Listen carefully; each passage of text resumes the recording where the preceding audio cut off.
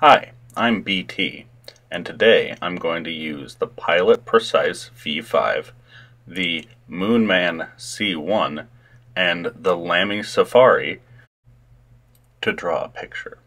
And while I'm doing that, you're going to learn about the .44 caliber killer. Audio comes from NBC News Archives.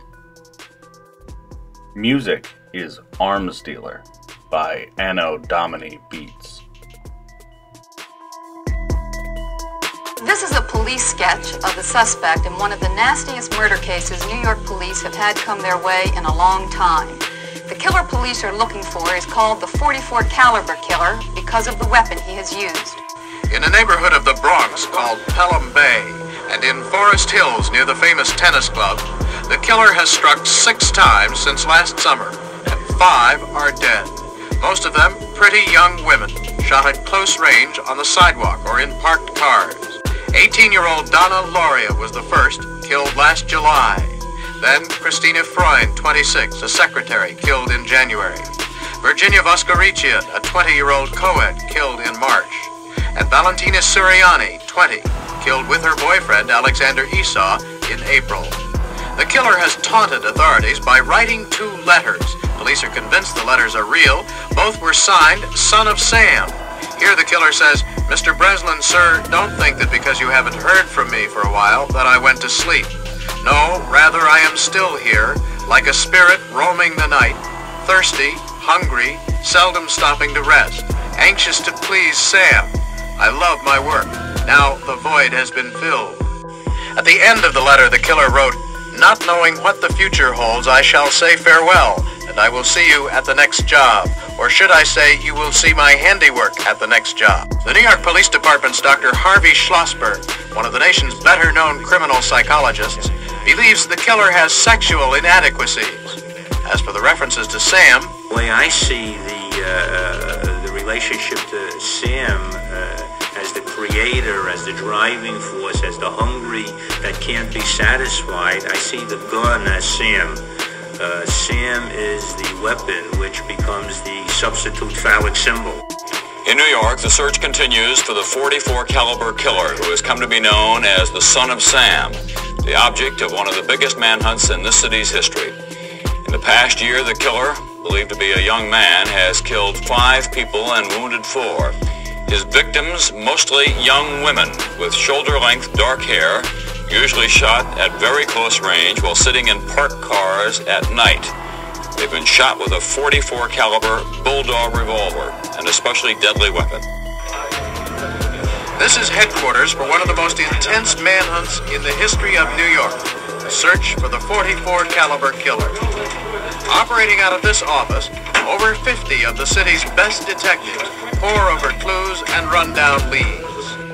On the wall are snapshots of the victims, most of them pretty girls with long, dark hair, and photos of the murder scenes, the parked cars and lonely sidewalks where the killer has struck in post-midnight hours.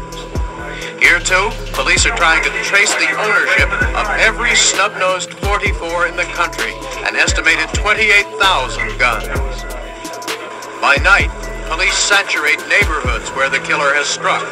Disguised as regular neighborhood toughs, they cruise in unmarked cars and check people who are still out long after midnight. The killer's 8th attack in just over 12 months came on this lonely street in Brooklyn. Police pored over the car where the young couple was shot and said fragments of bullets showed they were fired from the same .44 caliber pistol that had wounded 6 other New Yorkers and left 5 dead. Aided by light from a full moon, 3 or 4 eyewitnesses said they got a look at the killer. They described him as 25 to 35 years old, about 5'8" or a little taller. The victims were 20-year-old Stacy Moskowitz, wounded critically by a shot in the head, and her date, Robert Violante, also hit in the head. Doctors said he was blinded in one eye. Relatives and friends kept a vigil at the hospital. Anthony Robinson was a friend of Miss Moskowitz. She was a wonderful person. And she's always thinking of others.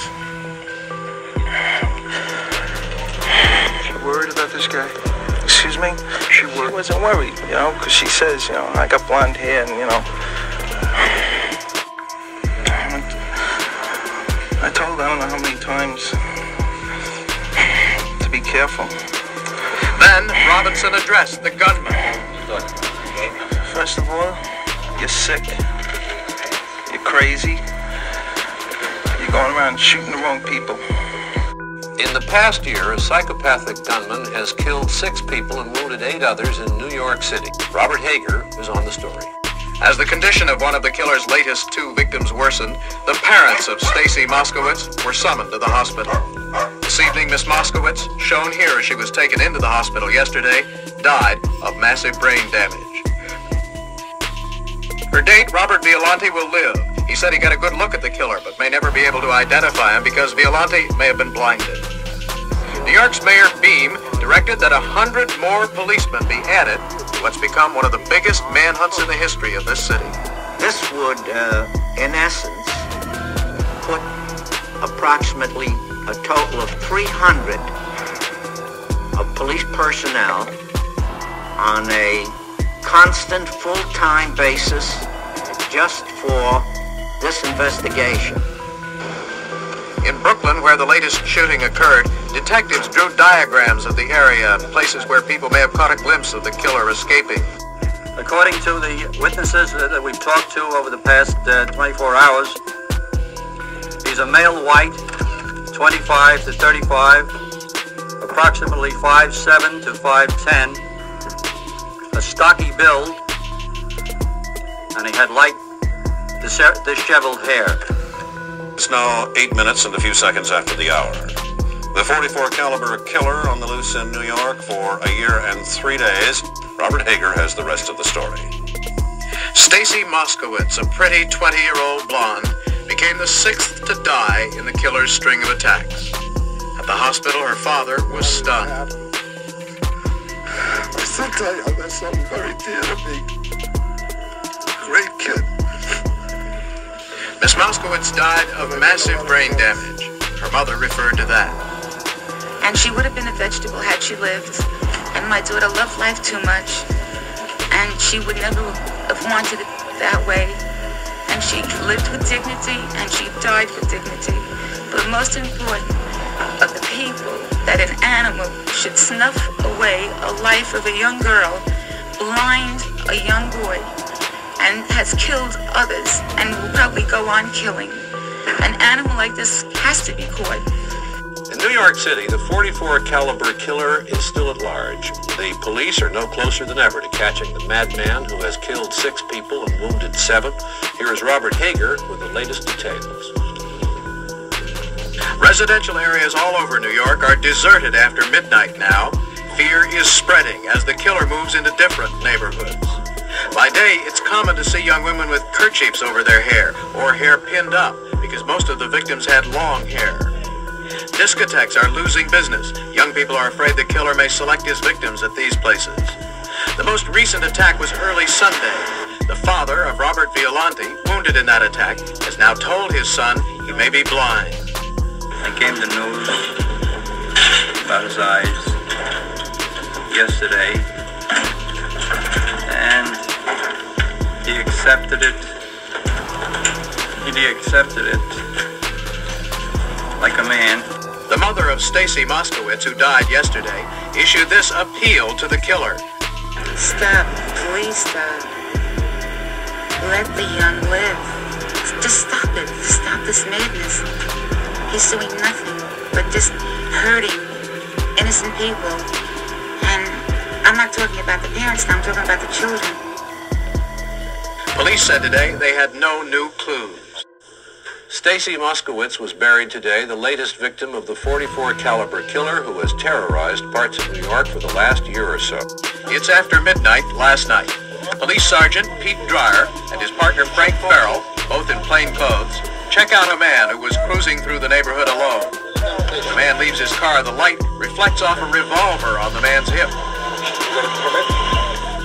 The man doesn't know anyone with a .44. He's free to go.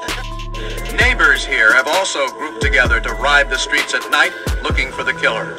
Among those who patrol is Michael Loria, whose 18-year-old daughter was killed last summer in the gunman's first known attack. I want to see this guy caught. I figure if I'm out patrolling one night, I may spot him. I know what goes on in my heart. I know how I feel. How can I say it? I want this guy caught. Up the street, Sergeant Dreyer and his partner Farrell are back in their car, which is painted to look like a taxi cab.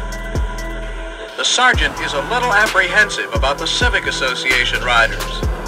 But I don't think it's just these particular. I think any group of concerned citizens, some of the most well-meaning citizens that you come across, I think if they got their hands on this guy, they'd be looking to string him right up on the spot. Police, tipped by the Civic Association, pick up a mental patient who's left a state hospital nearby. 4 Civic Association cars were there ahead of the police. Now, policemen Dreyer and Farrell are chasing a suspicious car. You know, if we're going to get this guy, we got to get the jump on every call. The speedometer hits 90.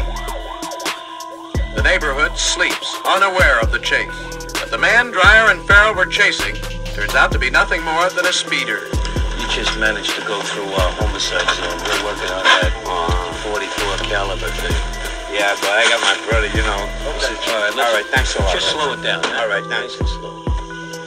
Another routine night is ending for police and angry neighbors throughout the city, and the killer is still at large.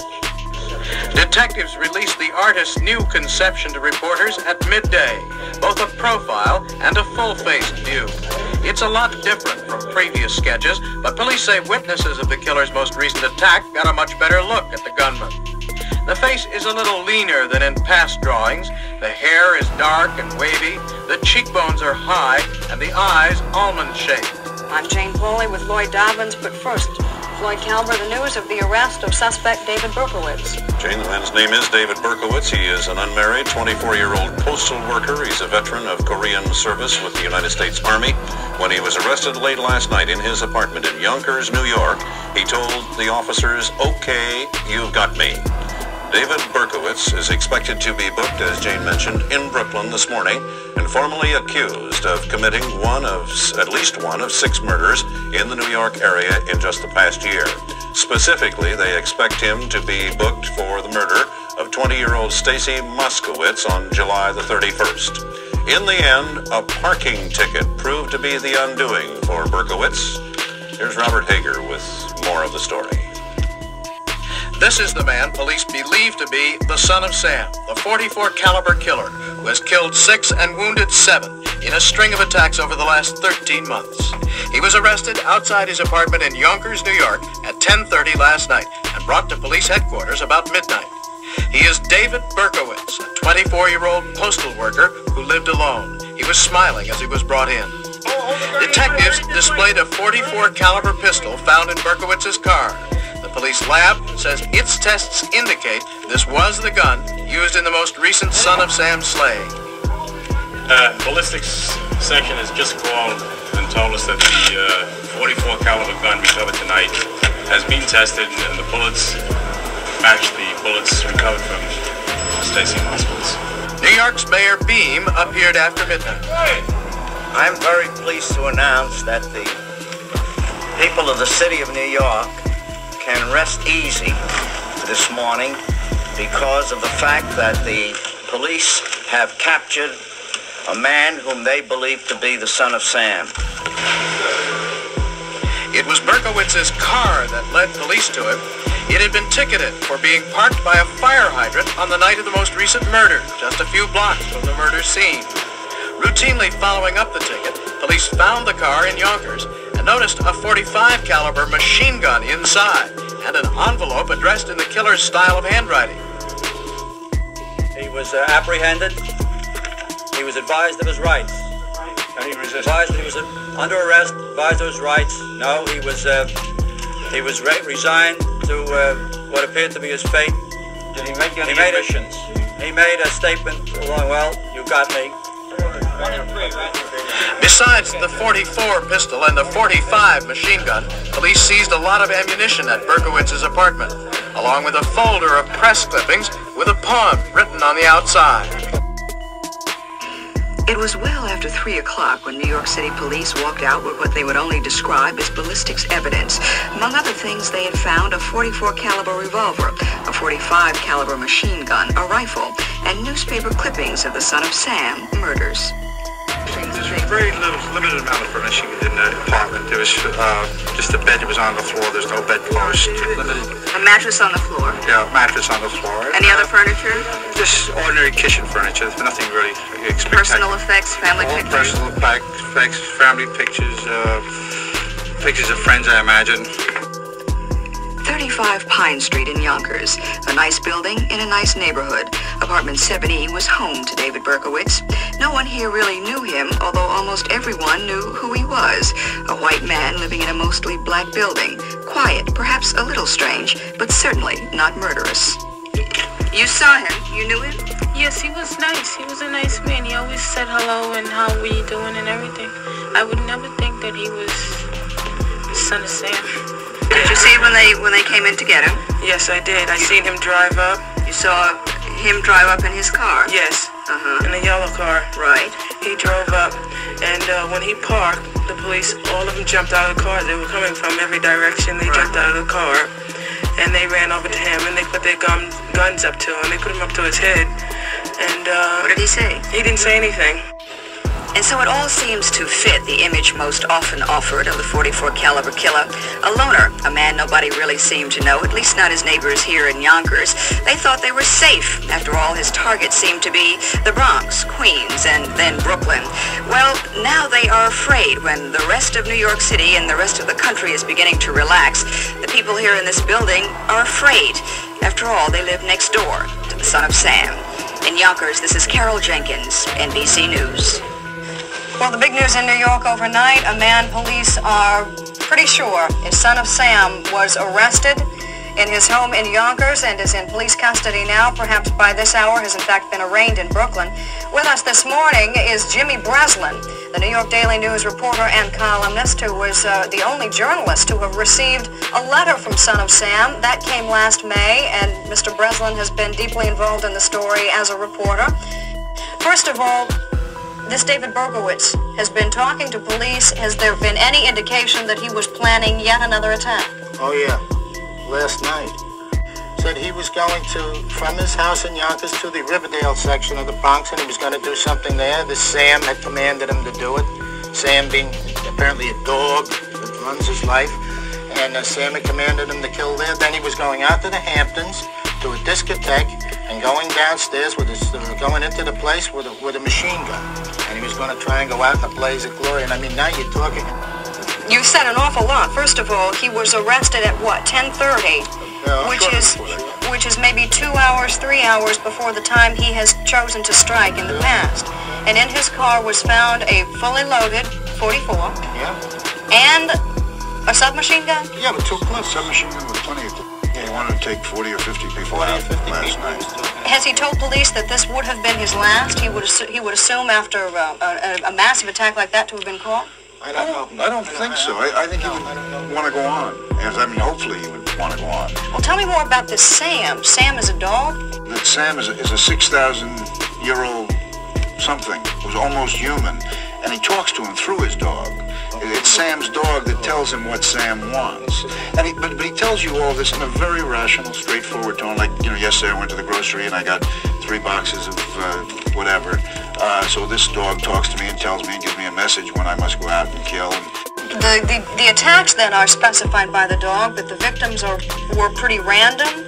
Absolutely random. Yeah, there was one in Forest Hills. The college girl was coming home from the subway, and he shot her, but he passed 2 people. He didn't shoot them because he was commanded only to shoot her. He said, not only this was some piece of work you walk in the streets here. What do you know about him other than what we know, the details? 24 years old, postal worker, name. Do you know more about him? He was in the service. He was in Korea. He was not in combat. He did learn how to fire from the combat crouch. He went down to Houston, Texas to visit an Army buddy and bought the gun about 2 months before the first shooting. He bought the gun because it was in his price range. He could afford that or a .38 and decided to buy the .40. The machine gun, where in the world did it come from? That I'm not sure. See, the machine gun has not committed any crimes other than its possession, so I guess they weren't as worried about the machine gun. Is he... Why did you go to discotheques?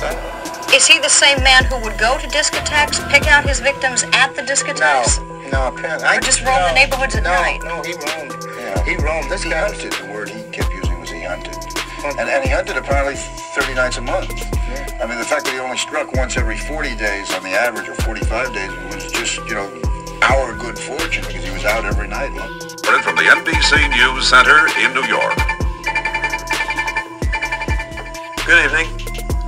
David Berkowitz, 24, spent his days sorting letters in the post office, so meek and mild and quiet nobody ever noticed him, and spent his nights, the police say, roaming the streets of New York City with a .44 revolver, shooting young people and killing 6 of them. He has been arrested, and tonight he is in a mental hospital. He had terrorized the city for 13 months.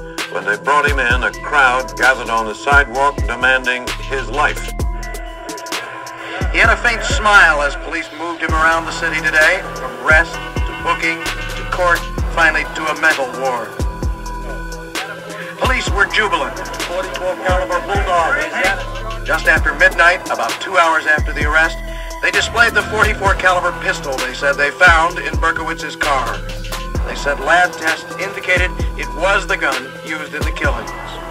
They found a folder in Berkowitz's apartment with a poem written on it in handwriting that matched earlier letters from the killer. They found hundreds of rounds of ammunition and 2 more guns, including a .45 caliber machine gun detectives said Berkowitz planned to use in his next attack, which they said was planned for a Long Island discotheque. In the end, it was something as simple as this $25 parking ticket that led police to Berkowitz. Police had ticketed his car for parking too close to this fire hydrant, a block and a half from the most recent killing on the same night as the killing, July 31st. A routine follow-up of the ticket led police to Berkowitz's car, parked in front of his Yonkers, New York apartment. And when police discovered the machine gun and a letter in the car, 15 detectives staked out the apartment and car. For now, Berkowitz is formally charged for only the latest of the .44 caliber attacks. He's accused of second-degree murder, attempted murder, assault, and possession of a deadly weapon. In court for a brief arraignment, Berkowitz was surrounded by dozens of detectives and uniformed police. By now, his face was flushed and his eyes a little puffy, but there was still the trace of a smile. 2 lawyers said they'd been hired by relatives to defend him. The judge ordered him committed for psychiatric examination. Tonight, Berkowitz is being held here in a specially secured building of the Kings County Hospital in Brooklyn to begin what could be up to 30 days of testing to determine his mental competency. It's the same hospital where Stacy Moskowitz died just 10 days ago. The 24-year-old son of Sam was adopted. He attended Columbus High School in the Bronx. It's closed for the summer, and no one who remembered Berkowitz was around today. Community College came next. It's also in the Bronx, and Berkowitz attended here for almost a year before dropping out, joining the Army, and going to Korea. Students told us that some teachers had retrieved some of Berkowitz's old schoolwork and were passing it around today, mostly poems. David Berkowitz landed a job operating a mail sorting machine at the Bronx post office a few months ago. Co-workers today were shocked to learn that Berkowitz could be the son of Sam. He first started working here, it was about 6 months ago. The foreman told me to break him in and show him what to do on processing the mail and the collection.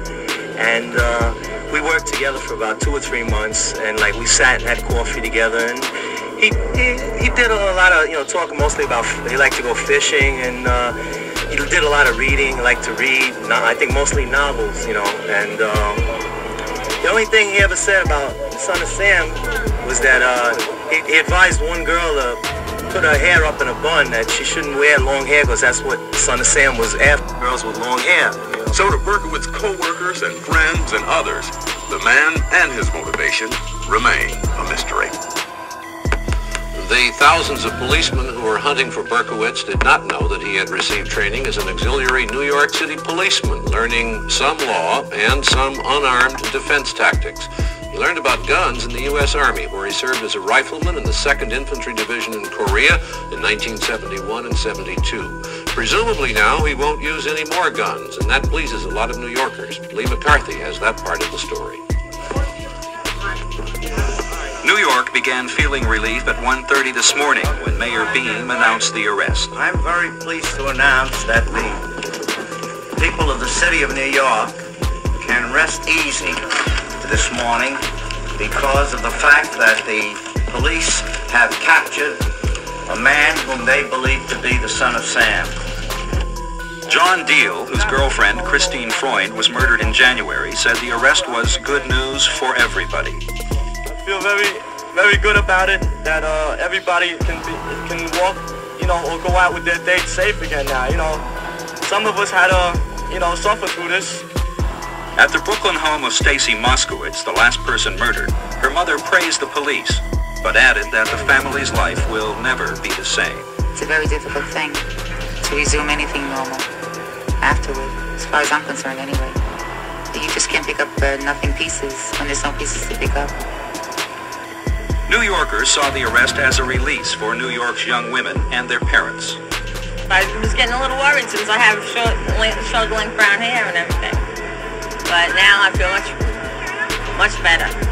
Thank you, Jane. Good morning, everyone. David Berkowitz, the 24-year-old postal worker, alleged to be the night killer known as Son of Sam, is undergoing mental tests under heavy guard in a New York City hospital today. Berkowitz, who was captured late Wednesday night after a year-long police hunt, reportedly has confessed to the string of 6 murders and 7 assaults that terrorized the nation's biggest city. More on that story now from Lee McCarthy. As news of the arrest of the .44 caliber killer spread, New Yorkers were generally relieved. But at the Brooklyn home of Robert Violante, who was blinded in the killer's last attack, Violante's mother said the arrest left one question unanswered. All I know I would say to him would be one word: why? Just why? As people talked about the case on the streets of Manhattan, young women and their parents were once again at ease. Oh, I feel much safer walking the streets of New York. Much safer, I can go out at night and go to the discotheques and just feel better about it. I don't have to worry that my parents were very worried that I couldn't go out at night. I was always home. Went to sleep early. Berkowitz's court-appointed lawyer, Philip Peltz, spent several hours yesterday with the accused killer and described him as tired and subdued. Meantime, the .44 caliber Bulldog revolver found in Berkowitz's car has been traced to Houston, Texas. And we have more on that now from George Lewis. Police say the gun used in the killings came from this pawn shop in Houston. It was bought last year by a local construction worker, Billy Dan Parker, a close friend of David Berkowitz. The people who run the pawn shop say they sell a lot of handguns, and they were surprised that one of their weapons was used in the Son of Sam killings. I was watching the news before I come to work, and they were talking like I was really glad that they caught the killer, and then I was the one that answered the phone when the Treasury Department called about the gun, and I was shocked. But you don't ever think about something like that coming from your hometown, much less your own store.